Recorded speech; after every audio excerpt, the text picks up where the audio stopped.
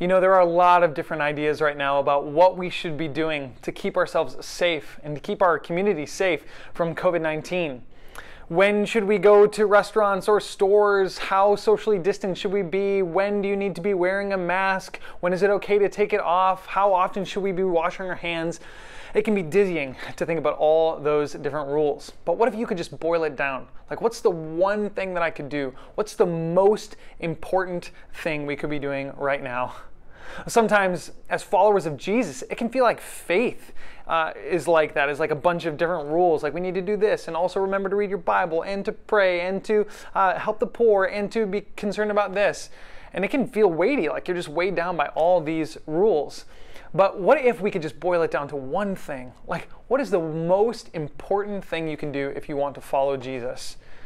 The good news is that Jesus actually answered that question for us when he was on earth and doing his public ministry. Someone asked him, what is the most important commandment? And he gave an answer to that. I want to show you what he said. It's in Matthew chapter 22, and Jesus was asked by a teacher of the law in order to test him, what is the most important commandment? In Matthew chapter 22, verses 34 to 40, it says this: Hearing that Jesus had silenced the Sadducees, the Pharisees got together. One of them, an expert in the law, tested him with this question: Teacher, which is the greatest commandment in the law? Jesus replied, Love the Lord your God with all your heart, with all your soul, and with all your mind. This is the first and greatest commandment. And the second is like it: love your neighbor as yourself.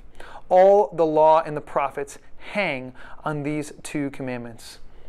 So we know from this passage that this man is trying to test Jesus.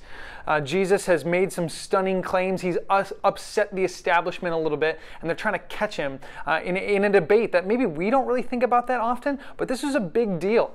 In the law, that's what he's asking about, the most important commandment in the law.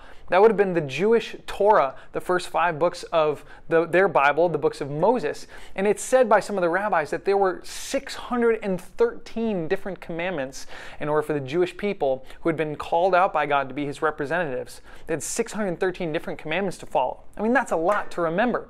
And so rabbis debated, what is the most important commandment? What's the most important thing you could do? How do we sum up all of this law, all of this instruction? And they boiled it down, and there was a debate. And Jesus is weighing in on this, and he says the most important is to love the Lord your God with all your heart, soul, and mind and strength. I'd love for you to just think about that. Like, what does that even mean, to love God? Sometimes I think our culture is confused about what love even is.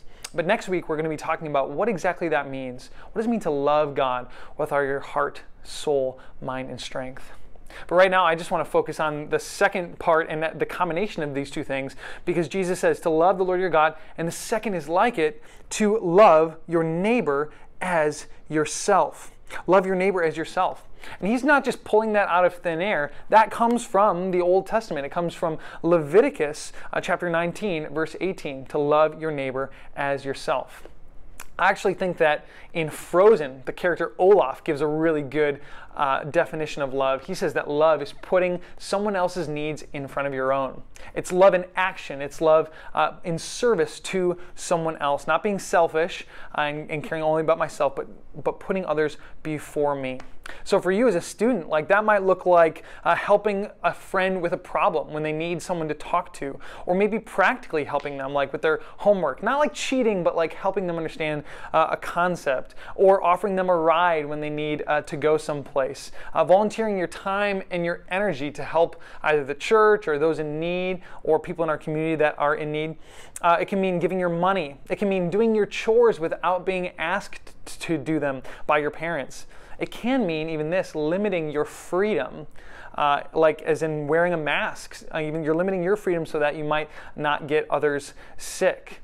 And it is important to love others. It's so important that Jesus connected it to loving God. He said these two go together, that the entirety of God's instructions hangs on these two commandments: to love God with all your heart, soul, mind, and strength, and to love your neighbor as yourself. I wonder if I asked you, is it possible to love God without loving others? I wonder what you would say. I think Jesus would say no. That in order to love God, you must express that through loving others. He put these two commandments right together. And that's kind of the big idea that I want to get across, is that God lovers love others. You want to say that with me? God lovers love others. Meaning that if you're someone who claims to love God with all your heart, with all your soul, with all your mind, with all your strength, then you will be someone who loves others. Not just in a general affection for them, like feeling warmly about them, but actually living out this action on their behalf, benefiting others, serving others, caring for others. God lovers love others. Jesus wanted to put these two things together. And so I don't know where you're at spiritually, like whether or not you are a God lover, someone who claims to know God and love God. But that's my prayer for you, that you, wherever you are, that you take more and more steps toward loving God, toward being in relationship with God. If you don't know Him, that you would begin a relationship with Him. And if you do know Him, that you would go deeper in that relationship. And my prayer is that you would want to love others, that you would want to give up your time and your energy to serve and to care for others, that your disposition would be changed to be for others, and that this year you would grow in learning that it's not just enough to read your Bible, to go to church, to focus on things between you and God, but God cares deeply about your relationship to others. He wants you to take action with your faith and express your love for Him in loving others. God lovers love others. That's the most important thing, Jesus says, that you can do as a follower of Him. To love the Lord your God with all your heart, soul, mind, and strength, and love your neighbor as yourself.